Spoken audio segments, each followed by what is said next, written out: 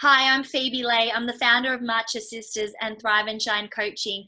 And today I'm going to be speaking with Prosper on the Online Prosperity Show on all things startup and business and helping entrepreneurs be inspired by taking action and feeling the fear and doing it anyway so that they can back themselves in 2018 and ultimately thrive and shine through starting up a business of their own.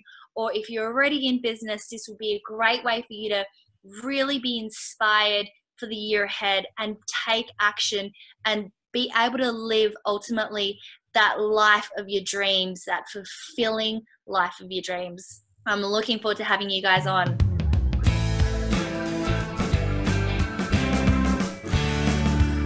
Now, welcome to yet another exciting episode of the Online Prosperity Show, and I've brought to you Phoebe Lay, the Business Coach. Phoebe, how are you doing today?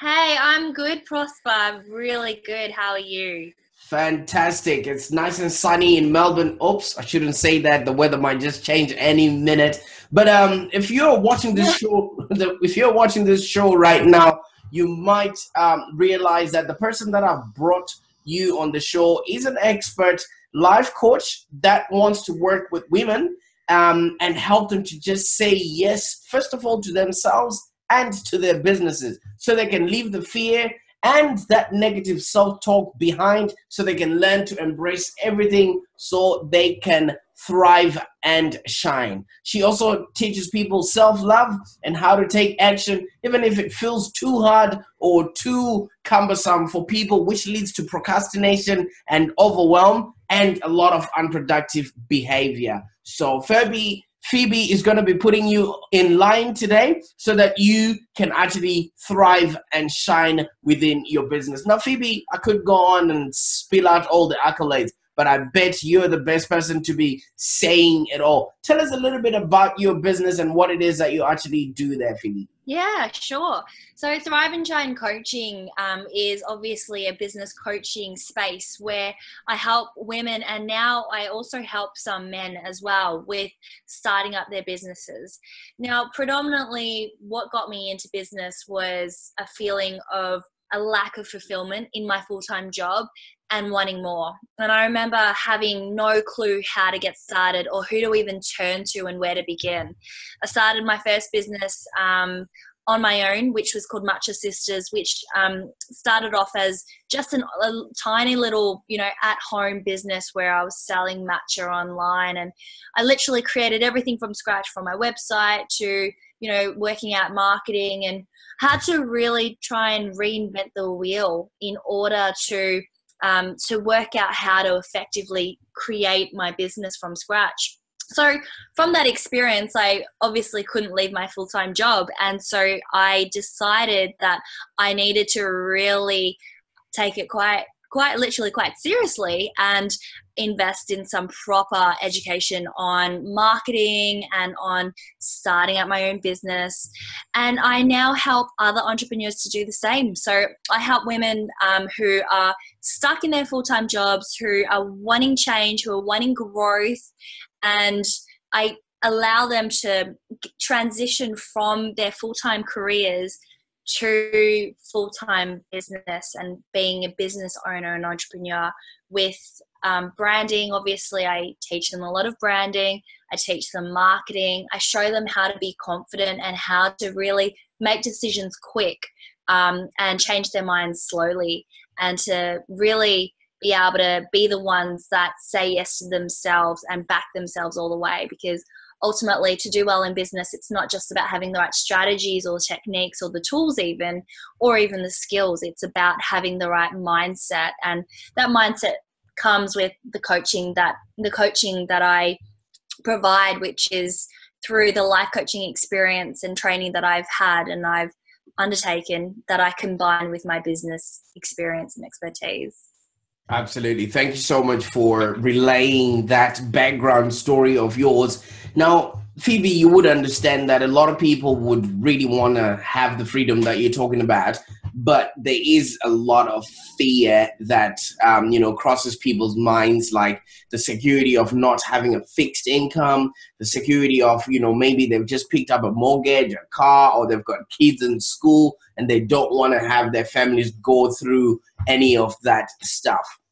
All right. You obviously went over that fear and you left your job. Tell us exactly what was going on in your mind at that particular time, because fear really holds people back. Oh, yes, absolutely. And I still remember earlier, in the very beginning, in that initial stage of my startup, when I was doing both and working crazy amounts of hours per day. I was working full time as a radiographer, doing my 9 to 5:30, and going home, doing training, education, coaching clients on the side, doing as much as I could with the 24 hours that I had each day. And I was finding that I came to a point where I realized that if I was going to build momentum in my business, and if I was going to actually turn that into something that would ultimately replace my full-time income, that I needed to take that leap and make that sacrifice, and ultimately sacrifice a bit of that safety net in order to back myself and to really commit 100% to my business. So that initial transition period is definitely, it's not easy, I won't lie. It really required me to think through what the upcoming months was going to be like. But when you make that leap and when you take that step, ultimately you're saying, yes, I'm 100% committed to this. And yes, this is what I'm going to be doing. And you can have a backup plan. I'm not saying that people shouldn't have a backup plan, but when you don't have when you don't have that safety net, and when you take that leap and jump out of that safety net, you're ultimately backing yourself. And that in turn proves to you that you can do it. It's a mindset shift that ultimately leads you to becoming more successful in what you were doing. And for me, when I did that transition, I found that I was way more productive. I was really doing the 80-20 with my time. For those that don't know about the 80-20 rule, it's, when you do the 20%, that gives you the 80% results. So that for me was, a big leap of faith, but it also came with me thinking it through. And once I had thought it through, it was the best decision I ever made. Absolutely. Well, you would understand that as humans, we are creatures of habit, and we are used and set in our own ways. And as much as we really want or yearn for the freedom or to start, scale, and grow something that would be fulfilling our dreams, there's always that negative self-talk that might be coming on, behind that really, really cripples us. Yes, you might say, okay, I'm not afraid anymore, but then there's always that negative Nancy at the back just going, hey, stop it, or whatever. How do you overcome that, or how do you teach people to overcome that negative self-talk? Yeah. So I call that negative self-talk and this is a reference to Melissa Ambrosini, who was a huge inspiration for me when I got started. But I call my negative self-talk my inner mean girl. And when that inner mean girl comes and, she starts speaking those negative things like, oh, you can't do this, or look at them, or look at that, they've got a better system or more experience, or whatever it is that comes to my mind, I usually, first of all, remind myself that it's normal to be hearing those negative things. It's normal to be feeling this way, because for every person that gets started, there is always going to be that element of fear and that element of the unknown. Otherwise, we would constantly be in certainty, which would be boring, and it would be, it would be dull for some because it's, very predictable. Whereas the uncertainty, when there's too much of that negative self-talk tends to kind of override our confidence, our positivity, the thing that got us started in the first place. And I always bring myself back to my vision and my why of, you know, why did I get started? What was the vision in the first place? And what was it that truly inspired me to take that leap? And for me, starting my own business is something that I've always wanted to do from, you know, from a young age, from the inspiration and the influence of my mother, who is an entrepreneur herself. And for me, I knew that business was something that I would be really passionate about. It would wake me up. I would wake up every day and jump out of bed for it, and it would light me up. So when I go back to my why and when I go back to my vision, that ultimately grounds me for when that inner mean girl comes and speaks the negative.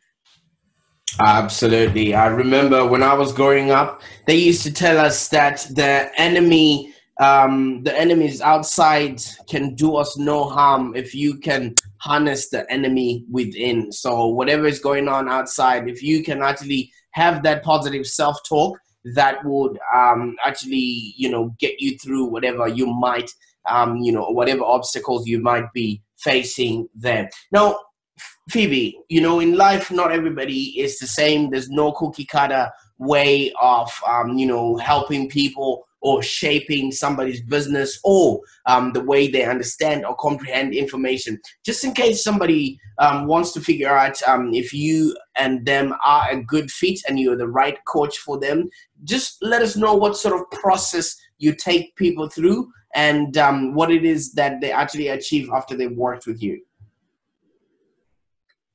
Yeah, great. Look, how I work with my clients, you know, obviously differs from person to person, and it's that you're exactly right. Everyone is different. There's definitely no cookie cutter way to, you know, to starting up a business, and no cookie cutter way of the coaching as well. The training that I've had with my coaching allows me to work with the people that are right, that are a good fit. So I always have a discovery session with my clients, and in that discovery session we see if we're a good mold, and we see if we're a good fit. And after we've discovered whether or not, you know, we glue and that we're right to work together, you know, and obviously in that session I'm giving tons of value, lots and lots of advice where I can, coaching them with their mindset. And usually from there, we work out how the experience is going to work out for them. So it's a very tailored process. The clients that I work with, not one single person has the exact same, gets the exact same advice or the exact same coaching as, you know, from one to the next. But what they are guaranteed is that through working with me, they get a whole heap of support and accountability, which, unlike any other, you know, program that I know, it's a very, very nurturing program. So Thrive and Shine Coaching is about nurturing the entrepreneur to becoming a thriving and shining, you know, entrepreneur, business owner. And, you know, in that process, they're experiencing different levels of growth through accountability, through community, when, you know, through the webinars, through being able to catch up with me one-to-one every fortnight. And that's something that's really unique that I found was what I needed when I first started out. So I understood from my own experience what other startup business owners needed. And so that's how Thrive and Shine really enables the business owner to be able to connect with their vision and ultimately follow their dreams. Great stuff. It seems like a really comprehensive way of bringing people in, because as you look at my fingers there, Phoebe, you can tell that no finger is the same height. So not everybody else would be going through the same thing at that particular moment. And like other programs that are out there, they just throw, you know, content out there hoping it would stick. And that's not the way some people want to be dealt with. So thank you so much for, you know, putting stuff out there that is actually of value to the market. Now, just so that somebody might just be sitting at the edge of the seat right now, still not convinced, or just really trying to figure out, is this the right thing for me to go through?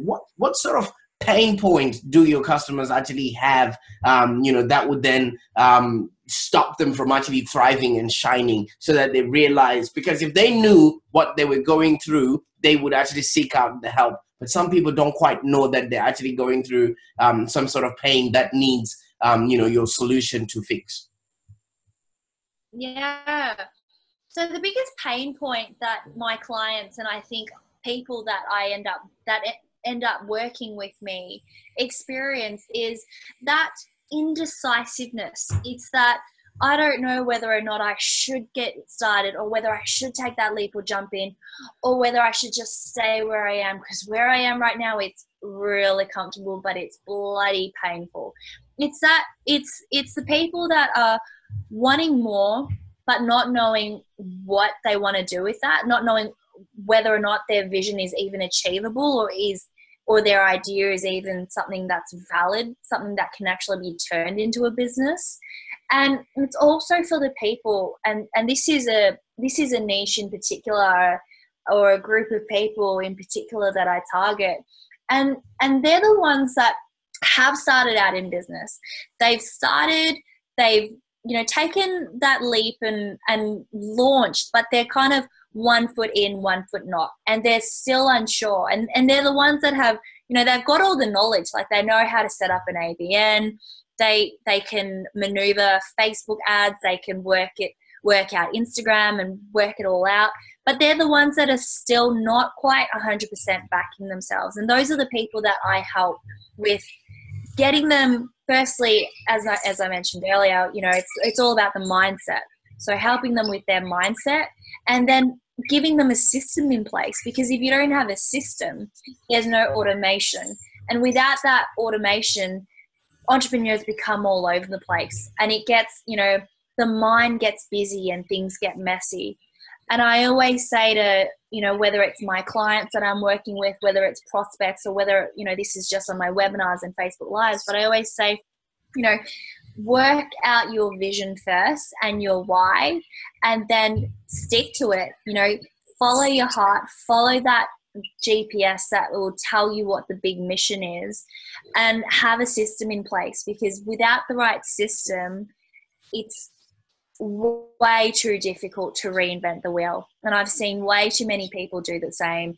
I've been there, I've done that, and reinventing the wheel ultimately costs us more time and money in the long run than it would if we were to really invest in ourselves and invest in having someone there to support us through accountability, through coaching, and through mentoring and guidance. Absolutely. Now that, people are clear on, the kind of people you can help and how you're going to be helping them, how can anybody get a hold of you if they probably want to join your group, or if they want to maybe have that 15-minute free consultation, so that they maybe can start, scale, and grow a business that is going to be profitable and they can enjoy working in it? Well, there's many different platforms, as you know, and I'm across all of them. So, I've had people that have contacted me through Facebook, through Facebook Messenger. I've had clients that have reached out to me through Instagram direct messaging. There's all sorts of ways. So I always say, look, if you look up Thrive and Shine Coaching and reach out to me on Facebook, it's probably the best way. I'm always in the Facebook group Thrive and Shine in Business. So any entrepreneurs out there, anyone who's wanting to start their own business is welcome to request to join that group. That group is on Facebook, and it's just Thrive and Shine in Business. Absolutely. Well, thank you so much for your time, your level of expertise, and really explaining to us how we can both thrive and shine. But before you go there, Phoebe, you would appreciate that we're getting into 2018, and right about this time, this is when people set out their New Year's resolutions, that they want to start a business, they want to do something for themselves. And when the chocolate starts coming in at Valentine's, they've already, you know, the self-doubt has kicked in and everything else that comes along with it. Have you got any sort of last words that you can give to that person to just, you know, soldier on or keep going or to keep dreaming and never let fear or that self-talk, you know, stop them dead in their tracks, like you have actually thrived and shined in your own business there? Yeah, look, my biggest advice for anyone who's listening is go and believe in yourself. Trust that you know what's best for you, and always remember that the reason why you even today are listening to this podcast is because you have somewhere along the track got that curiosity and that desire for something more. And if you go and search for that and really look deep and look within, you'll always find the answers and find the solutions. So always trust your gut and believe in yourself and trust that you know where to go.